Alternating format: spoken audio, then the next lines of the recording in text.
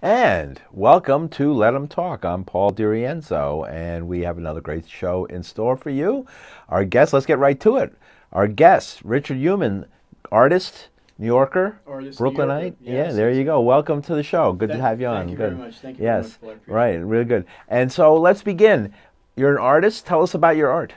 Well, I'm an artist. First off, like you said, I'm an artist, I'm a New Yorker, and I'm a Brooklynite. Mm-hmm. And I moved to Brooklyn in 1986. So I've been here in New York for a very, very long time. Mm-hmm. And I came here because, well, this is where artists came, man. I mean, I'm sure it still is where artists come. You know? Right, right. What is it about New York that attracts the art scene? You know? I've been in love with the city since I was born. You know, Mm-hmm. I grew up upstate New York, and this is like for me, like where life was. This is where action was. This is where the art scene, the music scene, and it's like, for me, New York is like my greatest love of all. It just is, you know. Right, right, right. So tell us, how did you get into art? Did you start out wanting to be an artist, or how did that?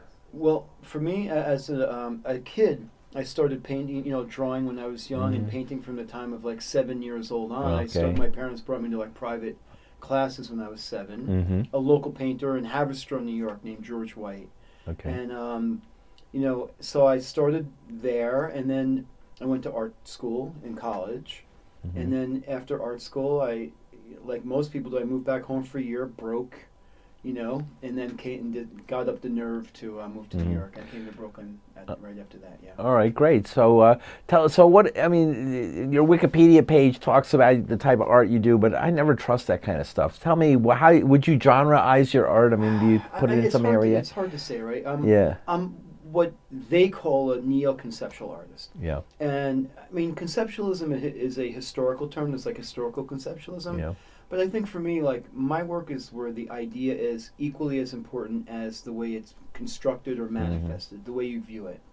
So, like, one of the ideas, I did a piece called The Same River Twice, which is, I did a 40-foot sculpture of the Hudson River and routed out the Hudson from the wood and filled it with thousands and thousands of words that I cut up from the books I read as a child, that kind of like floated me down to New York City.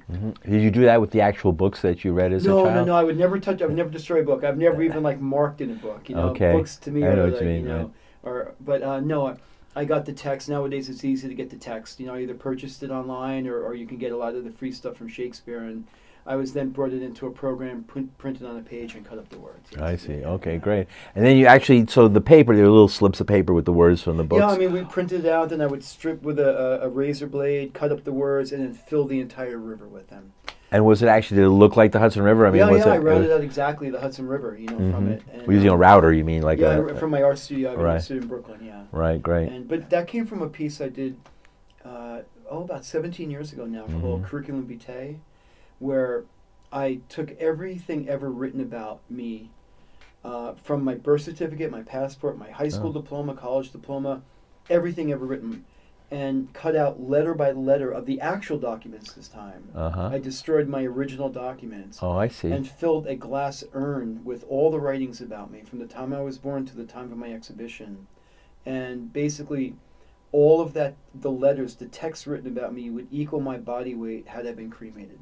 Oh, really? And the piece is called Curriculum Vitae, yes. Uh-huh. Yeah, so my work is like along those kind of things. Right. All right, great. So how did you, did you start out doing that kind? You started out as a painter? I started as a painter, yeah, doing, you know, as a young kid trying to capture realistic life or portraits, and, you know, I'm talking very young kid. Sure. But they obviously weren't, you know, they weren't realistic. They were as realistic as I could be. And then I kind of fell in love with surrealism, as many high school kids will. Yeah. And then from there, you know, it was like the Dadaist. I kind of ran the gamut of all the art. Right. But I stumbled across minimalism probably in college, and just found that to be the kind of work that just really I fell in love with. Okay, so let's go to your let's jump from what got you into this into what you're doing today, because you just came back from Pakistan. I was in Karachi, yeah. Right. So so that's interesting to me. Well, I had Kinza on, who's an artist. I don't know if you know her, but she's a Pakistani artist I had here on the show about 6 or 7 months ago, and we were talking about her art in regards to the Trump travel ban, which was reinstated just recently, and she was doing a thing right she was doing a thing with the headscarves done as an American flag and other national flags and things like that. I don't know if you saw that. Yeah. I had a difficult time, getting over there. We had a difficult time getting the visa, actually. Yeah. I received my visa the day I was traveling. We had applied for it months earlier. Right. But anyway, it was an amazing trip, though. Amin Golgi is a curator and a very incredible Pakistani artist. Mm-hmm. He curated the Karachi Biennale that had about 140 artists from all over the world, and I was there from the United States. And it was an incredible experience. How was your reaction to you as an American, given all the things we just discussed? The people are amazing. I mean, it's like anything else, right? You've got the government, and then you have the people, and they're two separate things, right? So I don't know what the Pakistani government, the United States government, what their issues are or aren't, but the people are just wonderful. Right. I stayed in Karachi. I did the Biennale there. In fact, I mentioned the same river twice. Over there, I recreated the Indus River. Yeah. Oh, really? And filled it with Urdu text. Well, I see. From people that wrote to me about like what their dreams and hopes of Pakistan would be. Did you have to create that there, or did you bring it with you? It was a bit of both. The actual sculpture itself was built there. I see. By Amin's crew, and then we cut up all the text here in my studio over the course of 3 months. I see. And and then I also flew. So you were bringing a bag of text. Yes, exactly. Did anybody question that at the customs? Okay. We were waiting for the last minute, man, but there was no guarantee we'd get the visa. Yeah, tell me a little about the adventure of getting. It wasn't so easy to get into the country, right? It was just difficult. I mean, I would go every 2 days to the embassy uptown, right across from here. But for me, it's uptown because I live in Brooklyn. Yeah, I'd go every 2 days, and they were wonderful also, but it just never arrived.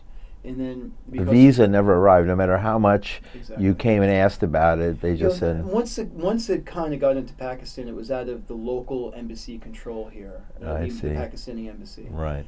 But with the help of the American embassy, the consulate in Karachi and Islamabad, they were able to make it happen. It did arrive. And so there was some financing from the U.S. government that was involved. I mean, you got a grant. They were amazing. I have to be honest; they were just amazing. Yes.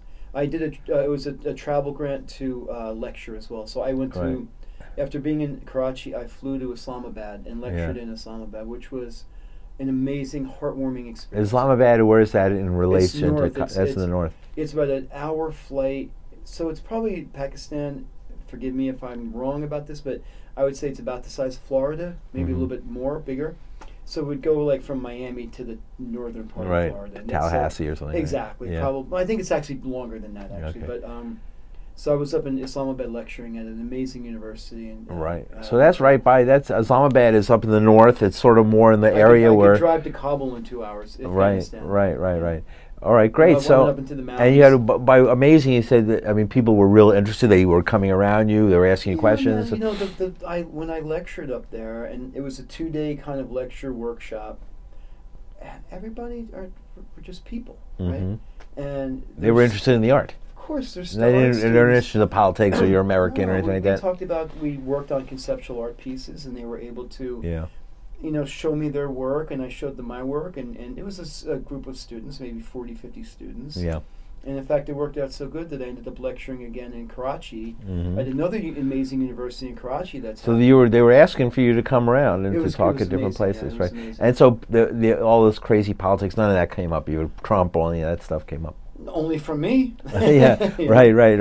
Interesting. Nobody asked about it or anything like that. No, I mean, He's like our problem. I know in other countries they laugh and say, "Do you think we think about your president all the time? We have our own problems." But what's the old line? Like when America sneezes, the world gets a cold. Yes. Well, the world has a flu right now. All right. Okay. This guy. Really? So it's having that effect. But the reality is, it's like it was all kept to art for the most part. Good. We had the Karachi Biennale was an amazing experience and so professionally well done. And in the gallery, how was it presented? Where was it presented? It was presented over, I think, 12 locations throughout Karachi. I see. I was in one of the main locations. There was a big school there, kind of like our PS1, or even bigger than our PS1 here in New York, and which is an art, part of the MoMA. Sure. So I mean, it was just I mean, yes, there are differences. I had to have an armed guard. The embassy made sure I had an armed guard and a driver at all times, and Mm-hmm. but hey, it was great though. I mean, I had no issues. Really? I moved to Brooklyn in '85, so Right. That was because the government had some interest in you, and so they. Yeah, if I were just a private citizen, I went of right, course, right, right. yeah. But because you got this grant, and what was the interest of the U.S. government? I mean, is this something they're trying to like get some connection back for citizen I think it's like interaction? shaping hearts and minds kind of Yeah, thing, right. which is great. They were just amazing. They were Yeah. an incredible group of people that I worked with. Right. From Great. the U.S. government. Uh-huh. Yeah. So, and the Indus River. So, did it follow the Indus River? How did you do it? Yeah, Do you have I a mean, map? I mean, it's the same thing again. I took the Indus River from a satellite image and then scaled it up and blew it up to a 40-foot or more by 30-foot sculpture, Uh-huh. and then it was marked and then routed out and then filled with all the words again. Oh, I see. Right. Yeah, so it actually mimics. It's the exact shape of the Indus River. What kind of wood did you use? Did you use like just indigenous MDF wood? is usually easier. It's painted Uh-huh. Matte black MDF, Uh-huh. like on a like a floating platform. Okay. Wow. But before that, though, I was also in Venice this summer. Yeah, I was gonna say that. So that's we're gonna jump halfway around the world There was another to a different type Biennale of culture, right? Actually, Venice. twice this summer. Where's once- Venice? Isn't that in Los Angeles? Exactly. No, it's Yeah. it's in Italy. Yeah, I know. I actually had a chance to live in Venice a couple years ago. I've been there a lot of times. It's a big location for the art world. Yeah. So the Venice Biennale is arguably, the most or one of the most important. I mean, it's beautiful. I mean, uh, Venice is like the. I lived there at the Emily Harvey Foundation, which is an art organization that provides housing for artists and a retreat. And I was there. How's for, the water thing? How's the is there I never, like the water's rising, or did you notice it or anything? Well, I mean, it's not something you see every day, right? Mm-hmm. I mean, in other words, I'm not out there with the measuring things. So Right. if you go in November, it floods, and probably in the springtime. Sure. I was there during the summer, but I've been there all year round, so I've been Right. there. But I've walked across San Marco on the raised boards. Right, when it before. was Yeah, wet. yeah, of When it course, was yeah. wet, right? So, because of course, if people don't know, Venice is famous for being a city built on canals, it's in a right? lagoon. Yeah, Right, it's in a lagoon. So it's full Right. of canals, big Right. and small. And the whole city is like a work of art. The whole city is Is it? magic. If Yeah. you haven't been there, I mean, obviously millions. They get like 54 million tourists a year or Right. some crazy. But best to amount. go in the winter, I'm told. Do Italy in the My wintertime. first time there was about mid or late November, and it was fantastic. Right, When I no lived there, it was crowds. summertime. I lived there in Yeah. August, and Italians, I've been to Italy a few times, and people always say to me, why do Americans come when it's 110 degrees? well, because that's when Americans. I know, that's I have to vacation. explain them, right? That's when the vacation is, Right. right? Because the best time to come is November, they always say. Or, For me, my travel, I do travel a lot. I think within the past year and a half, I was in Taipei, Hong Kong, Helsinki, Tampere, Venice twice, Karachi, and Islamabad. That what was is it really- about your art that draws all this interest around the world, this international interest? When did it start happening? When did you notice there was an international interest in your art? Well, internationally, the first time was 2001 in Belgium. I believe I did a show in Belgium. My work had shipped before to other places, usually in group exhibitions. But at that point, 2001, I did a show in Belgium at Werkemer Gallery. And then from there, I started traveling at first to California, my show, and then Project Row Houses in Houston, Texas. And then all of a sudden, it became Europe. But it's like anything; it's a follow the money situation. So during that time period, the euro was very, very strong, and Europe has different programs set up also for art, right? Sure. So I was doing, gallery exhibitions, and then I did my first solo museum exhibition, 2003, and I guess that really opened the doorway to. Right, and you started getting invitations. In Kemi, Finland. I did an Right. exhibition there. I And see. continued to go back to Finland about every year or two since then. Sure, sure. So, what exactly is conceptual art? What does that mean? I don't know, man. Yeah, right. I was trying to look it up. I looked it up. I clicked on the link to go to conceptual art on Wikipedia. Yeah. Well, I went to Neo-Conceptual, and then they said go to conceptual. Then I went to conceptual, and I still couldn't figure out. There wasn't even any pictures. Again, that's conceptual art. Yeah, right. The least pictures, the more conceptual it is. Uh-huh. No, but for me, it's hard to say. How do you put a moniker on something like that? I Yeah. don't know, right? So for me, again, my things are idea driven. So I'm not a painter. I'm not a traditional sculpture. Mm-hmm. I don't. For me, Sorry, I got a little Yeah, cold here. that's right. But for me, I don't like work with steel and build a shape out of steel, or I don't work with wood to build a shape out of wood. To me, I have an idea, and that idea then generates what it's going to become. Mm-hmm. So I don't have like I'm not working in materials and going in my studio and just welding some things together or building and nailing it. I have this idea and then I strip away like everything that's unnecessary, and then if it's built from glass, it's because it needed to be built from glass. Like an idea in your head of what you think it should look like, whatever you're going to do next. Exactly. Like the piece I did in Venice during the Biennale, which is at Palazzo Mora on the Stratanova this year, is a piece that it's called Ascension. And I created a virtual reality. What I did was I took constellations. I created my own constellations.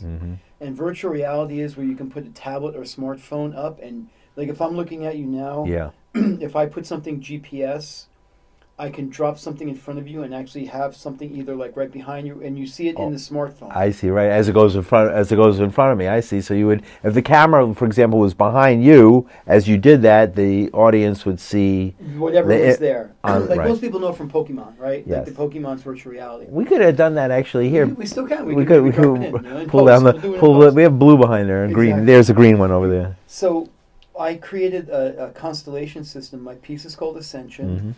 And then throughout the city of Venice, using an app called Membit, which is the virtual reality app, and I then dropped 12 of these constellations in the sky all over Venice. Oh, I see. And there are things I created, like it's a narrative I did of pop culture of the 20th century. Right. And so I put like the Great Wars, World War I, World War II, and so you would walk around Venice, and then you'd be able to look up in the sky and see the constellations floating over the entire sky. Right. That sounds like. Now I noticed you one of your influencers was Nam June Paik, right? Yes, Nam June.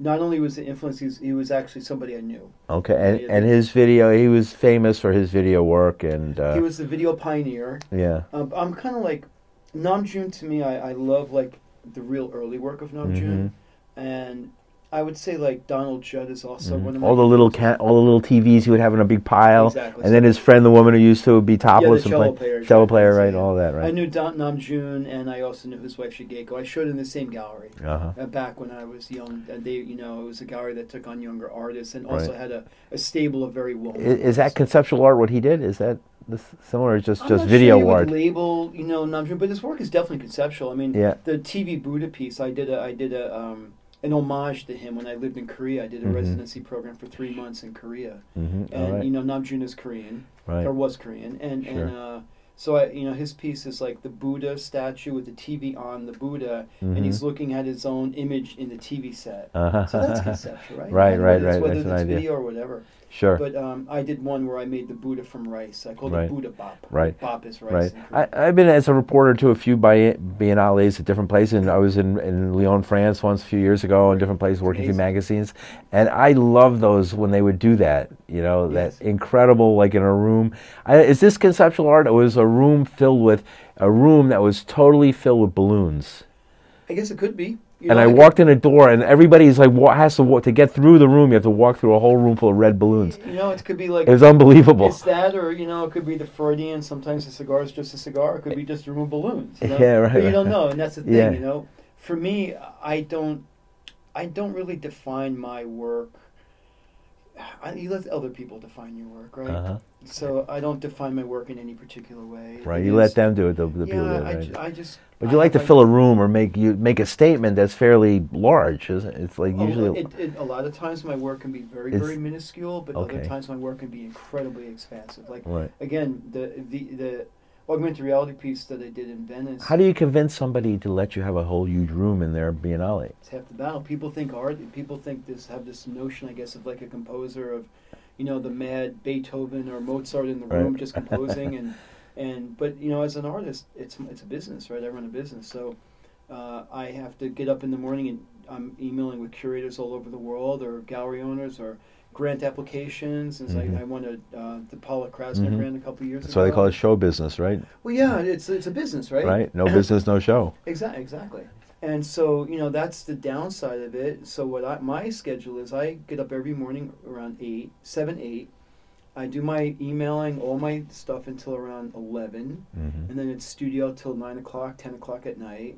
And then if I'm working with the other side of the world, I'll often have to do emails again 11 to 12. I eat dinner around 12 and 1 every single night. All right, because it's the other side of the world is daytime when it's sleeping time. Yeah, like here. tonight I'm actually dealing with Pakistan again. And what I'm doing I'm actually dealing with people tonight at 2 in the morning. So I have to make sure that I'm alert and awake at 2 a.m. tonight. Right. So it's an artist's job is it's not like that rock song where money for nothing or anything like that. No. Mark Knopfler, yeah. Mark Knopfler. It's not like that. Exactly. It's not money for nothing, right? No. Get your chicks for free. Exactly. Except you're married. That's another story. And I want my MTV. Yeah. Right. Sting opening. No, Sting does not open for my work. Right. So it comes. There's a lot of work that goes into one of those presentations. It's all work. Man. Well, because I mean, every time I show like what I would call modern or conceptual art or something like that to my students. There's always somebody who says, "Oh, that looks easy. That's not like a real painting, right? Or that's not real." And I always say, "Do you know the work that went into that? Well, the preparation and everything." One of my favorite things, a friend of mine, I don't even know if he makes art anymore, Steve Burkhart, and his studio was next to mine in Brooklyn for a long time. And his paintings are like, gestural paintings, kind of like abstract expressions. Right. And I remember one time somebody came to him at an open studio and said, like, "Oh, how long did it take you to make that painting?" Right? And he said, "My entire life." Good. I'm going to remember that one for my students. There's always one student who says that. I never forgot it, because it does take your entire life. Right. Even if a painting or a drawing is minimalist white or... Right. And while a huge salon art detailed peasant painting from 19th century France probably took that guy 3 days to make. Or, in those days, too, we don't forget, too, it's like they had assistants also doing a lot of paintings. Painters would come in later and finish it up. And, art is art. It's what's in the mind and what's in the heart that matters, know. Although, don't get me wrong, I studied traditional drawing and painting and sculpture, and I think it's fantastic to learn that education. And isn't that true that I would say a good number of what modern artists had, when they started out, they were doing traditional art, maybe. I think you have to, because Salvador Dali, look at his original paintings. Yeah. Exactly, but also, when you're young, you have to, right? Because when you're young, you have to understand what a line is and what form is and what shadow is. Even if you never use it again the rest of your life, I think it's still important to understand the language that you're speaking.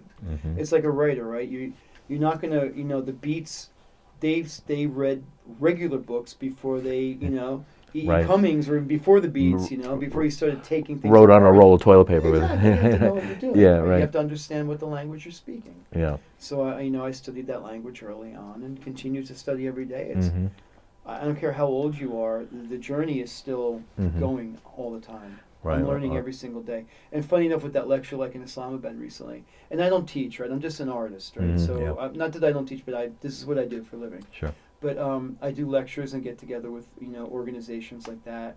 But every time I think I learn more from them than they do from me. Because I'm learning that's a teacher. That's a definition of a teacher. And the stuff that they bring to the table, it's just amazing to me. It makes me think at some point I would like to teach more on a regular basis. Now it's just like a lecture here and there. Right. To set up to help young people who are just starting out to discover their talents. Their inner. They might not have that chance. I think it's amazing, actually. Right. Actually, you'd be great in like up in the Bronx, since there's some schools out in Hunts Point and stuff like that. We could make a revolution up there, right? That would be fantastic. You'd be surprised. But it's funny. I've also lectured at Brown University, so it's the other end of that you're talking. Yeah. I think you'd be surprised. I mean, and I'm purposely saying that because I know you'll be at Harvard or Brown and all those places. But I want to put the bug in your mind. Think of PS48. No, it would be cool anywhere, because I think the idea is like, all you want are people, whether they're students, whether they're friends, whomever, who have a thirst for knowledge and understanding the way I still do. Yeah. I'm still constantly, always with this thirst. I've never lost that. You know, it's a journey and an exploration my entire life. Is that what art means to you? It does mean to me. Yes, absolutely. Art but it's beyond art for me, because it's literature. And movies and it's everything, right? Oh, it's pictures of light.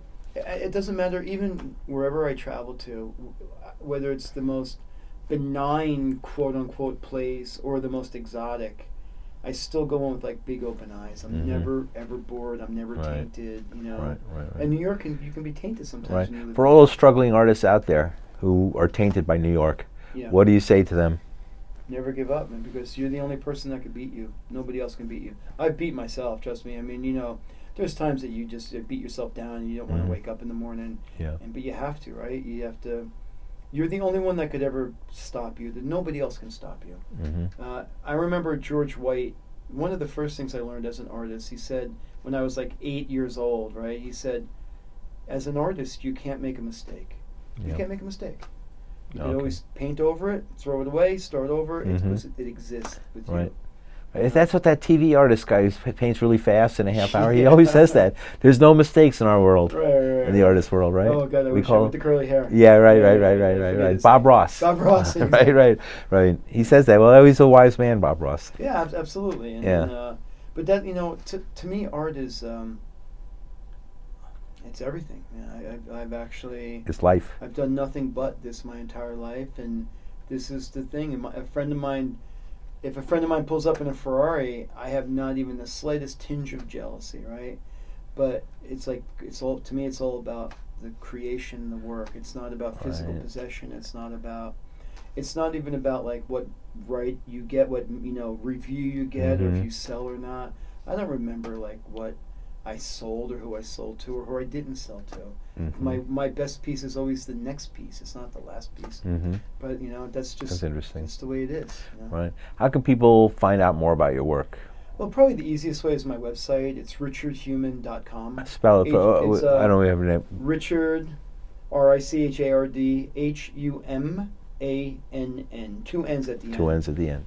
Human plus 1 N. Exactly. Human being with 2 N's at the end. Yes. .com. Exactly. Right, and that's where people can see your work and get an idea of what we're talking about. You get an idea. Of course, like anything else, you could. Are you anything coming up? No, man. It's been a very, very busy year. We might go over to. We might be heading over to Finland in January. But this comes off. It's like a band coming off tour. How about here in New York where we can see you? Anything? I did a show about a year and a half ago here, so it's every like 2.5 to 3 years. So within the next year, I imagine something will be coming up here in Chelsea. Oh, and then you can come back on the show and tell us more about that. I'd love to. Half a minute. Sum up. What would you want people to take away from? Again, as an artist, there's no such thing as making a mistake. You're the only person that could stop you, and that's just the reality of it. And there's been 1,000 times I've been, not tempted, but New York is tough, man. The world's tough sometimes. But you get up and you do it, and that's how, I have no choice. I don't have a choice in this. Right. You put yourself in that situation. Sometimes I said that put yourself in a choice where you have no choice but to work hard and get the job done. It's bigger than me. Right. I don't have a choice. Right. There you go. Exactly. All right. Great. So thank you, Richard Humann, for joining us. Thank you so much. Really appreciate it. It was a great show. Thank you so much. And we'll have you on next time you do something. Here in New York. Great. And we'll see you next week. Thank you. Welcome to